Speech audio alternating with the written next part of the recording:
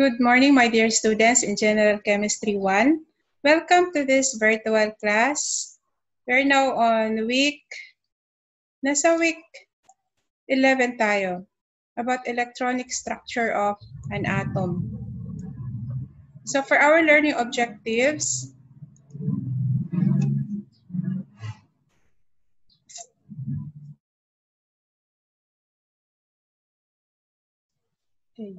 so at the end of this presentation, the students will be able to describe the quantum mechanical model of an atom, describe energy levels, relate energy levels to orbitals, explain the significance of electrons in the outermost energy level of an atom.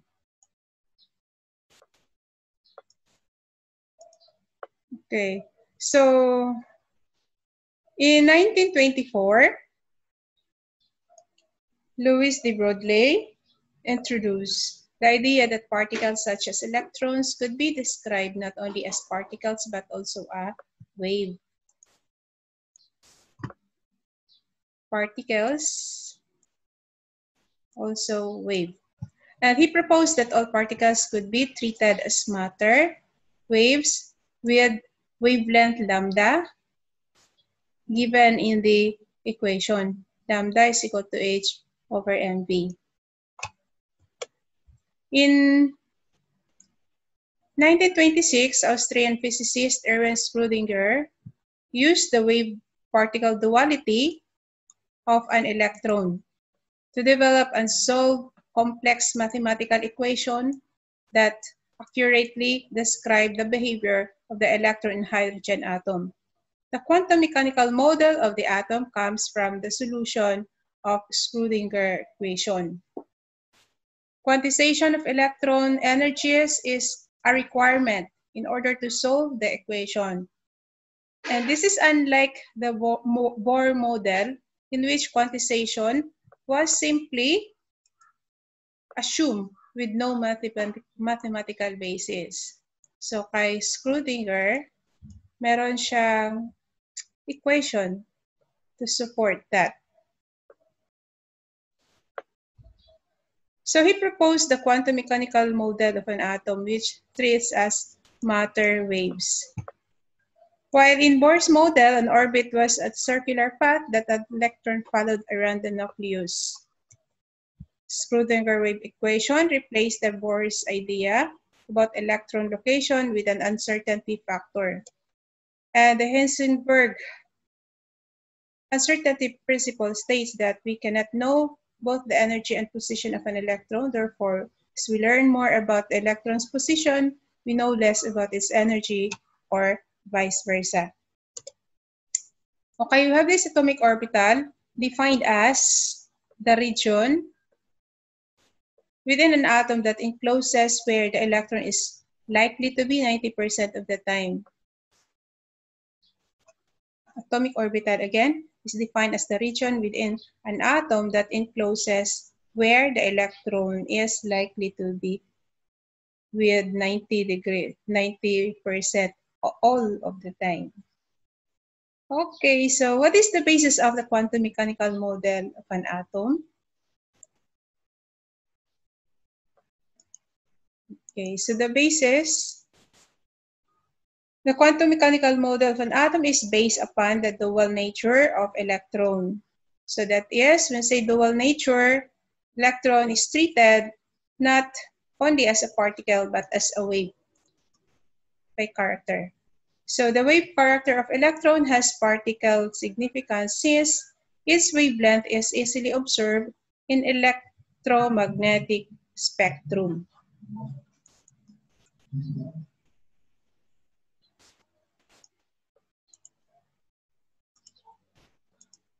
Okay, so next is what is a quantum number. This is describe various properties of an orbital.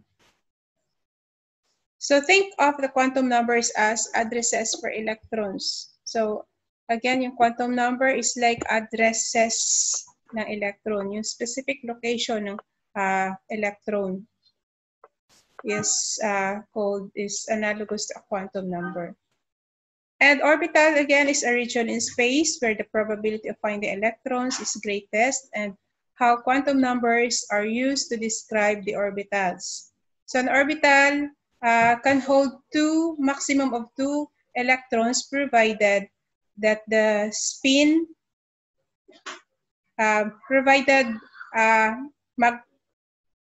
opposite yung spin, no?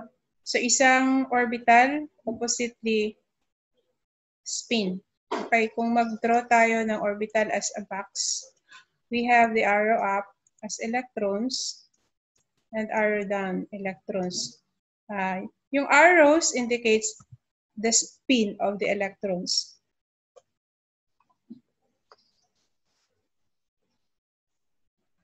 So next, what are energy levels? So energy levels, also called electron shell, are fixed distances from the nucleus of an atom where an electron may be found. Electrons are tiny, negatively charged particles in an atom that move around the positive nucleus at the center. So they can occupy one energy level or another, but not the space between energy levels. Okay, again. Electrons can occupy one energy level or another, but not the space between energy levels. Now we have here the diagram. So we learned that the central, the atomic structure is like analogous to a solar system. So kung ang center ng solar system is the sun, maraming planets orbiting, revolving around the sun. Sa atomic structure naman, sa central part ang nucleus, wherein ang nucleus consists of protons and neutrons. Si neutron walang charge, proton is positively charged. That's why the charge of the nucleus is plus. So ito yung center ng atom. And then revolving, orbiting around that nucleus are the number of electrons. But then naka-assign ito at every energy level. Okay. Now, sa first level, we have KLMN. So, dalawa lang ang pwedeng electrons dito sa first level. Ayan. This is first level. 2 and 3 and 4, fourth level. So, sa second energy level can hold 8, a maximum of 8 electrons, but then pwede 7, 6, 5, 4, 3, 2, 1. Okay. Sa third, can hold 18 or less. Maximum itong 18. And fourth, can hold 32 maximum. Okay. But then, take note na walang electrons dito in between the energy level. Wala dito. No? So, ibig sabihin na sa orbit ng energy level yung mga electrons naka-situate. Okay. How many electrons can a given energy level hold? Okay. Na-answer na yata ito. No, the maximum number of electrons possible for the first 4 energy levels are shown in the figure. First energy level hanggang sa fourth. So, ang K is 1, 2, 3, 4. Ito yung number of electrons for K, number of electrons maximum for L, number of electrons maximum for M, and number of electrons maximum for N or sa fourth level.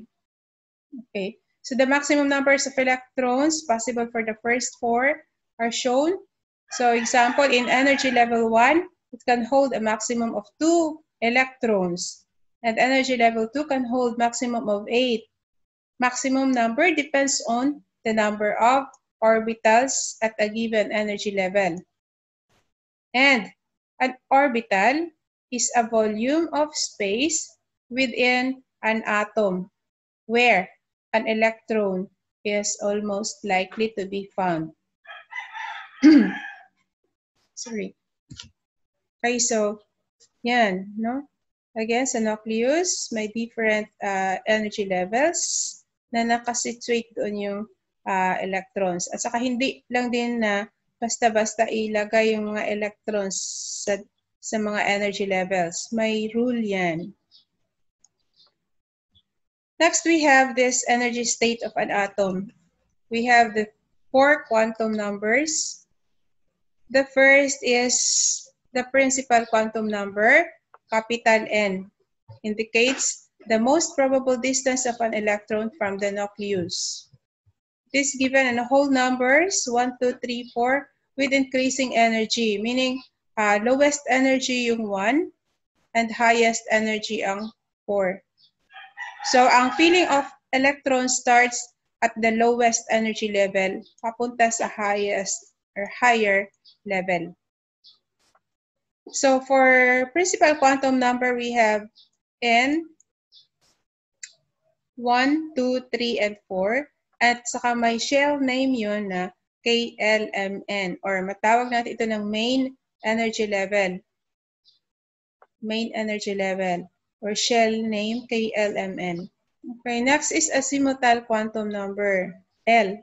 So this indicates energy subshell and the shape of the orbital the electron occupies. At saka naka-arrange ito in ascending energies, again increasing energies, as the designation S, P, D, and F.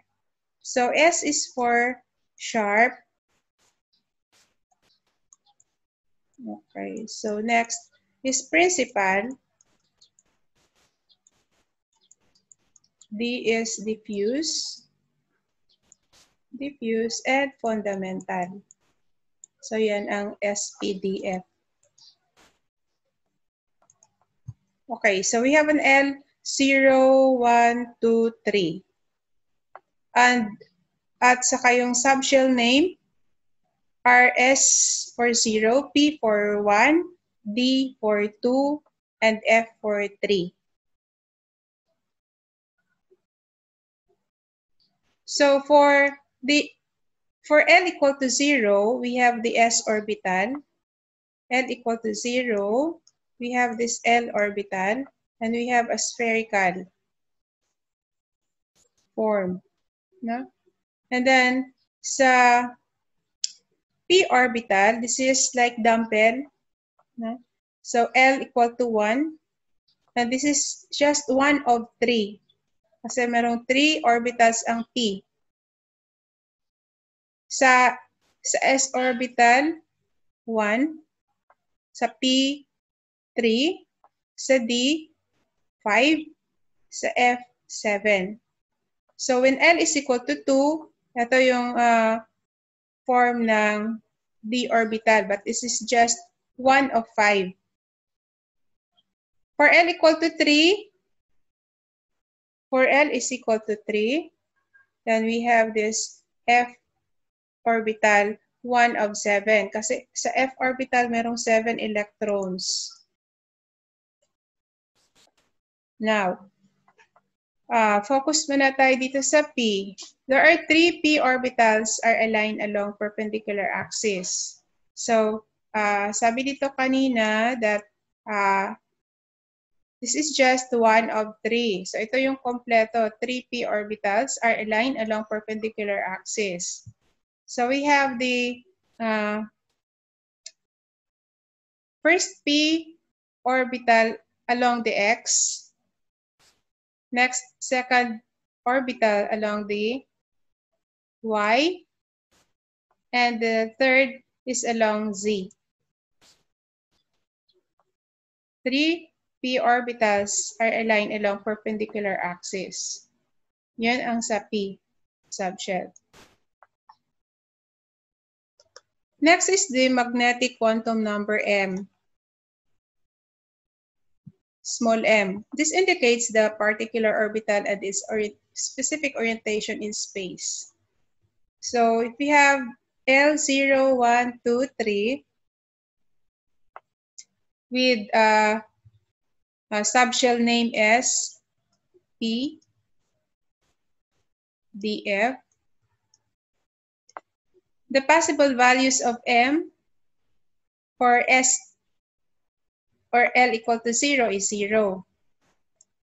For L equal to 1, start sa negative 1, 0, then positive 1. At L equal to 2, we have negative 2, negative 1, 0, positive 1, and positive 2. At 3, or at L equal to 3, the values of M is negative, ranges from negative 3, negative 2, negative 1, 0, positive 1, positive 2, positive 3. And take note that the number of orbitals in this subshell kasi is 1. Ang P, 3. So saan yan? 1, 2, and 3. Yan.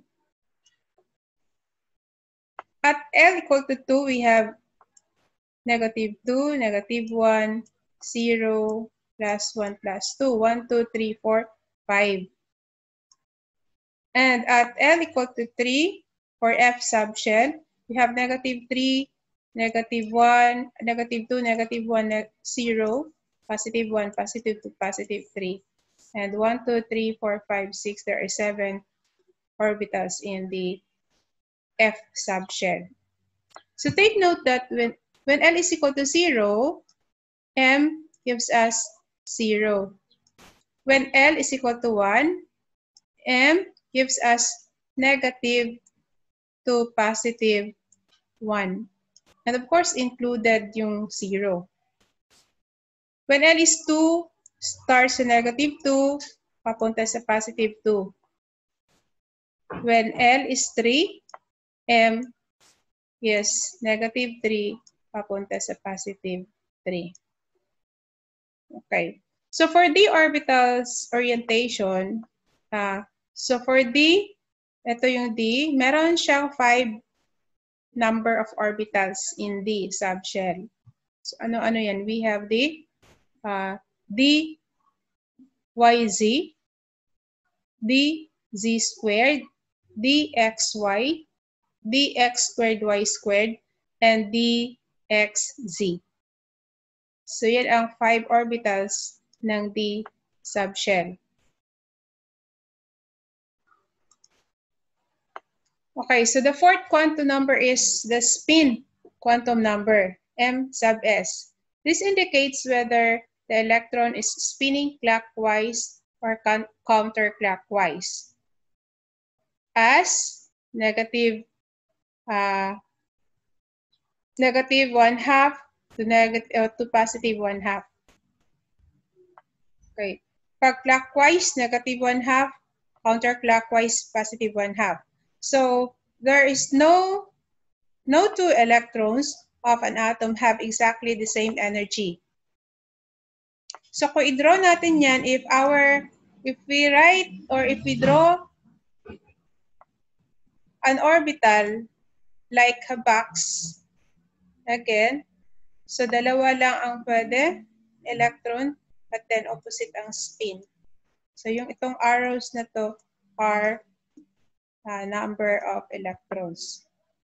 And the box is the orbital. So we have rules in of electron distribution. Kasi hindi lang basta-basta natin ilaglag yung mga electrons at different energy levels. So meron yung rules paano yun i-distribute. Okay, number 1.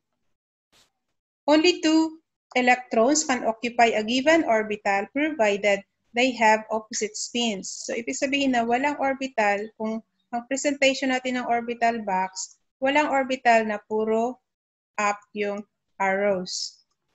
They should have opposite spins.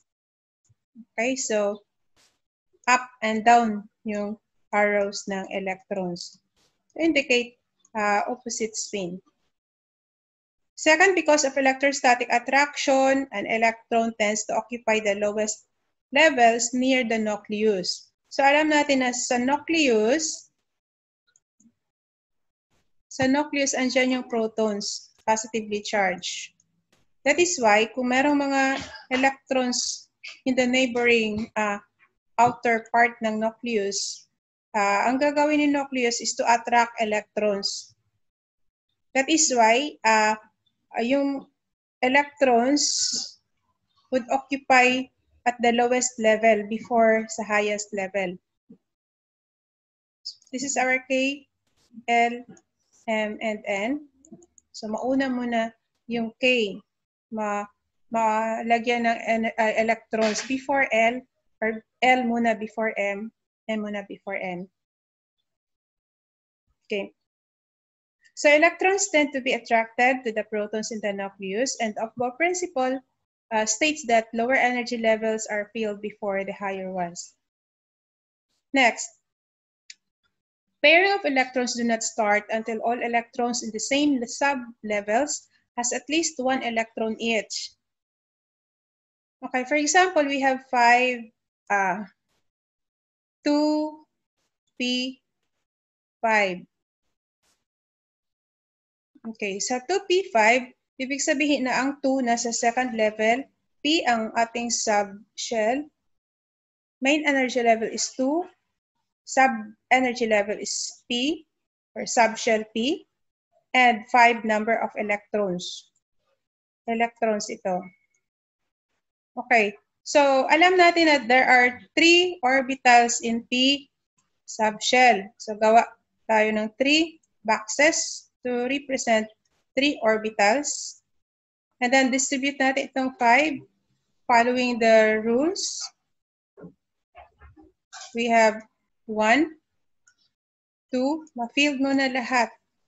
2 and 3. After that, may pairing na. So, 4 and 5. Okay. Again, pairing of electrons do not start until all electrons in the same sublevels has at least one electron each. In the SPDF subshell, the electrons do not pair it away. Okay, so one electron is to be distributed each of the orbital of the same sublevel before pairing. And also this term half-filled and fully filled subshells. Okay, kung meron tayong 1s2 for example sa helium atom, we have one orbital, dalawang electrons spinning in opposite direction. So this is fully filled. Puno, no? But then kung meron tayong ganito, may isang half filled or one unpaired electron. Itong atom na to. Okay. So the maximum number of electrons is equal to 2 times n to the second, where n is the main energy level. Like for example, paano natin malalaman na ano ang maximum number ng electrons sa M? So this is our third level. So using the formula, we have 2, 3 ang n, then squared. So 3 squared is 9 times 2. The maximum number of electrons in the third level is 18.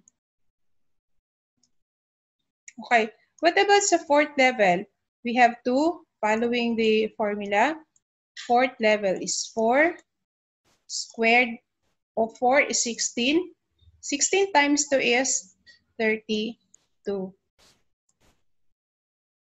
Okay, so yan ang pagkuha sa maximum number of electrons in the main energy level. Okay, next. Number of electrons in the outermost energy level of an atom may never exceed 8. Okay, so for an atom to be stable, the number of electrons on the outer shell or the outer energy level must be 8 or must not exceed 8. Except helium. Kasi si helium, 2 ang atomic number ng helium, tapos stable ito at 2. The rest, would follow octet rule. So meaning the third energy level may have as many as 18 electrons. Pwede maging 18 electrons dito, provided hindi ito ang outermost level. Meron pa dito sa N, and so on.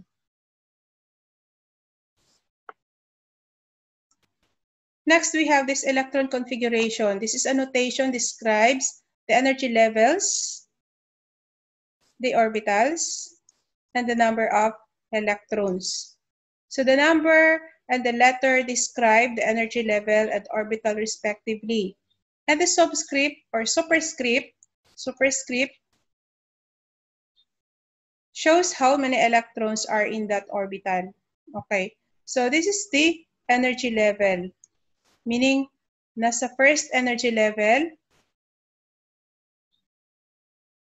and yung orbital S, and yung electron 2. Number of electron, E negative. Ito yung energy level. S is the orbital type or subshell. Say subshell. Okay. So similarly, we have 2. Nasa second level ito. P ang subshell. Number of electrons, 5. And then, let us follow the rules of filling orbitals na mauna ang lowest level before the highest energy level. So meaning, mauna ang 1s ma-filled, next ang 2s, next ang 2p, next is 3s, and then 3p, mauna muna si 4s before 3d because 4s has lower energy compared to 3d.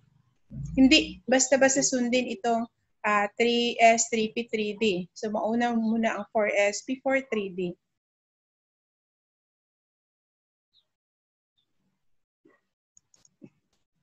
Okay. What is the difference between orbital diagram and the electron configuration? So the key difference between orbital diagram and electron configuration is that the orbital diagram shows the electrons in arrows, indicating the spin of electrons, but the electron configuration does not show detail on the spin of electrons. So itong 1s squared or 1s2 is electron or electronic configuration. So the orbital diagram for this is to draw one orbital for S. S isang orbital. Then distribute 2, 1, and 2. Again, this is the electron configuration. Ito yung orbital diagram. So sa next example, we have second level P. So ang orbital diagram nito, gawa kayo ng boxes. 3 boxes kasi 3 orbitals yung nasa P. So 1, following the rules, lagyan mo na isa-isa every orbital, and then next to that is the pairing of electron hanggang maubos itong 5.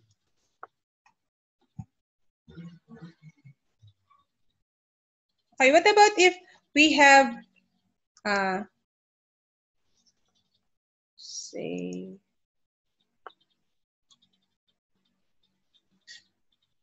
what if meron tayong 3D, say 7. So, how many orbitals ba yung D? 5. So, gawa kayo ng 5 boxes para sa orbital diagram. 3, 4, and 5. Then, distribute 7. Mapasukan mo na lahat. 1, 2, 3, 4, 5, then 6, and 7. Meaning, merong 3 unpaired electrons ang 3d7. Unpaired or 3 half-filled electrons ng 3d7. I hope you can follow. Okay, next is the outermost level. What is the outermost level? So electrons in the outermost energy level of an atom have a special significance. These electrons are called valence electrons. Again, electrons in the outermost level is called valence electrons. And they determine many of the properties of an atom. An atom is most stable if its outermost energy level contains as many electrons as it can hold. For example, helium has 2 electrons. So both in the first energy level. Again, helium may atomic number na 2. So, sa electron configuration, 1s to the 2. And orbital diagram, okay, meaning stable ang helium atom.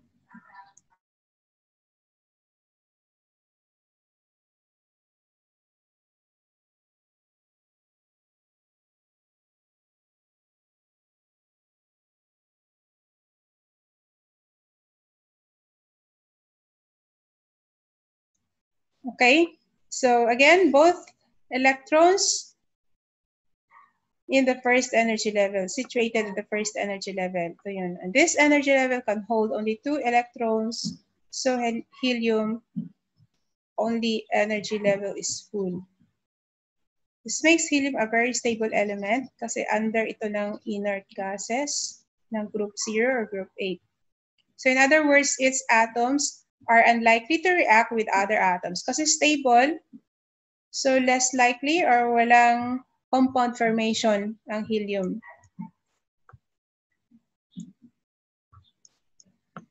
So next we have fluorine and lithium. Let us analyze. Fluorine na belong yan sa group 7. So meron siyang Z equal to 9. So sa electron configuration ng fluorine, start sa first level, 1s2. Next is 2s2. And then 2p. Okay, so distribute natin. 9 minus 2. 9 minus 2 is 7. So therefore, 7 yung electrons sa second level. But then, properly distribute yan to different orbitals. So 2s2, then 2p, kasi 7, 2p5. So in determining how many electrons in the outer level, ang outer level natin dito is 2. Second energy level. Yan ang highest outer level. So let us add 2 and 5. That is why in that representation of electron, we have 1, 2, 3, 4, 5, 6, and 7. Now, for an atom to be stable, kailangan nyo ng 8 electrons on the outer level para maging stable. Except helium. Kasi si helium, stable na siya at Z equal to 2. Kasi puno na yung last level niya, first level. For lithium naman, meron itong isa, no? 1 electron on the outer level. Because the atomic number of lithium is 3, so madali lang ito. 2 dapat nasa first level, and then yung 1 nasa second level. Now, kailangan ni fluorine ng isa, kailangan ni lithium ng 7 to make them stable. So in this process, both fluorine and lithium are highly reactive. Reactive kasi kulang, no? because of their number of valence electrons. Fluorine will readily gain 1 electron and lithium will just as readily give up 1 electron to become more stable. So in fact, lithium and fluorine will react together as shown in the figure. When the two elements react, lithium transfers its 1 extra electron to fluorine. So, tanong yung kanina, kailangan ni lithium ng 7, si fluorine ng 1. So, sa Li atom, this is like tug of war, wherein si lithium merong isang element, while si fluorine naman merong 7. 1, 2, 3, 4, 5, 6, 7. Okay. Gusto nila na maging stable.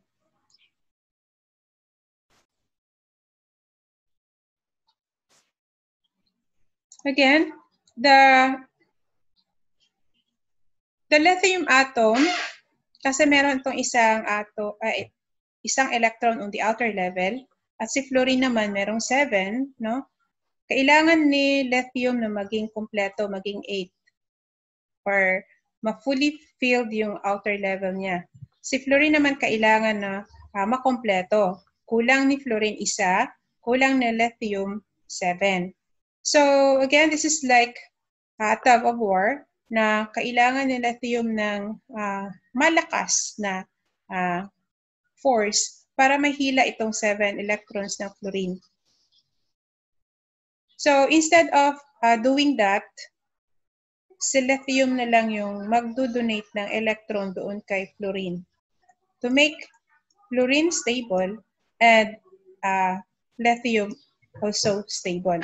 Kasi pag i-donate na ni lithium, kasi si lithium is a metal, no? Electron donor kasi itong mga metals. So si lithium, i-donate niya ito. So yung outer configuration niya will be same as helium. So pag same ng helium, fully filled yung first level, then stable si lithium. Si fluorine naman, kompleto ng 8. So after matransfer itong 1 electron from lithium atom, si lithium maging ion. Sobra na yung number of protons niya. That's why makita natin na Li plus na yan. While si fluorine naman, kasi nadagdagan ng electron, sumubra ng isang electron, so maging negatively charged. So in compound formation, the formula is LiF. Lithium fluoride. Okay, so next we have a neon atom has 10 electrons. So neon atoms has 10 electrons, Z, or atomic number 10. Or atomic number indicates number of protons, and if an atom is neutral, yung number of protons must be equal to number of electrons. So dito tayo magbe-base sa atomic number ng neon. So how many electrons does it have in its outermost level? So start tayo, this is the nucleus, wherein na-situate na yung protons at saka neutrons. And then sa first level, our K, 2 electrons ang pwede dyan, maximum. So we have 10 minus 2 is 8. So yung 8 nasa KL. 8 electrons dito. Okay. Sa electron configuration, 1s2, 2s2, and 2p6. 6 plus 2 plus 2 is 10. So ang outer level, electrons on the outer level, is to add 2 and 6. Okay. Following the octet rule, stable ang neon. Very stable ang neon atom. Okay. So this is the answer. A neon atom has 2 electrons in energy level 1. Ito. And this remaining 8 electrons in energy level 2, which can hold 8 electrons. This means that its outermost energy level is full. Therefore, neon atom is very stable. And again, nasa group 8 or group 0 ang neon atom. Less likely would form compound. So checking of understanding, how many electrons, valence electrons, does an electrically neutral atom of Pb have? First, to answer that is to determine the atomic number of Pb. So kunin ninyo ang atomic number sa periodic table or pwede ninyo kunin sa Google, no? Okay. So next, 82 ang i-distribute natin at different energy levels. Okay? So following the rule na mauna si 1s, next 2s, then 2p, 3s, 3p, 4s. Okay, you have this answer. So again, 82, 1s2, ayun na. And then next 2s2, next 2s2 is 2p6, 3s2, 3p6, 4s2, 3d10, 4p6, 5s2, 4d10, 5p6, 6s2, and then 4f14, 5d10, and 6p2. Okay, so again, yung valence electrons are electrons on the outer level. So dito tayo magbe-base. How many electrons ba yung nasa 6s? We have 2. And other 2 sa 6p. So i-add natin itong 2 at saka 2. Therefore, our answer is 4.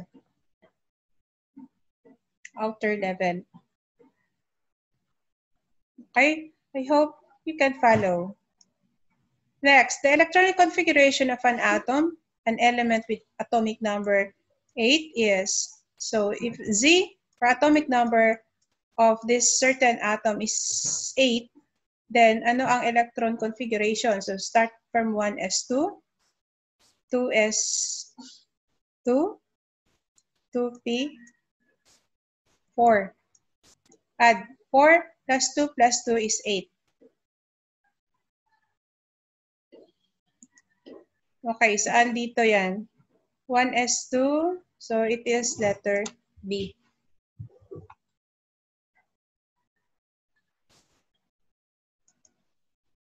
Okay.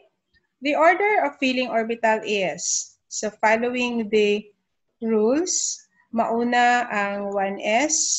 So tingnan natin kung sino naka-follow. Yung merong 1s, naka-follow yan. Ibig sabihin x na itong D. Hindi na yan pwede i-consider na choices na correct answer. Next is 2s. So following 2s, next is 2p. 2p, okay, naka-follow pa rin. Next is 3s. Nag-follow pa rin yung 3s. And then 3p, follow pa rin yung 3p. And next to 3p, okay, next to 3p is 4s. 4s. So isa lang ang merong 4s. Meaning, ito ang tama na sagot. So, merong nakasulat si Aiza. Gases. Okay? So, correct. Ganyan ang pag-order ng filling of orbital. Okay. So, next, higher electronegativity. Which has higher electronegativity? Niobium or tin? Okay. You can answer this with the aid of your periodic table kasi nandoon yung nakasulat doon yung electronegativity. Now, again, kailangan ng table. That's why we have this table. Okay, so yung niobium, may electronegativity value na 1.6. Yung tin naman is 1.96. So it is obvious that tin has higher electronegativity compared to niobium. No? So, dapat dala-dala ninyo yung periodic table niyo. Maraming mga values na kailangan dyan. Okay, so for our summary, Schrödinger wave equation replaced Bohr's idea about electron location with an uncertainty factor. The location of the electron can only be given as probability that the electron is somewhere in a certain area. Energy levels are fixed distances from the nucleus of an atom where electrons may be found. And as you go farther from the nucleus, electrons at higher energy levels have more energy. Electrons are always added to the lowest energy level first until it has the maximum number of electrons possible. And then electrons are added to the next higher level until the level is full, and so on. The maximum number of electrons at a given energy level depends on its number of orbitals. There are at most 2 electrons per orbital.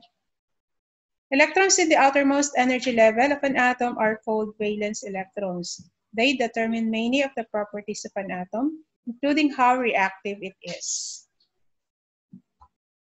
So that's all for today.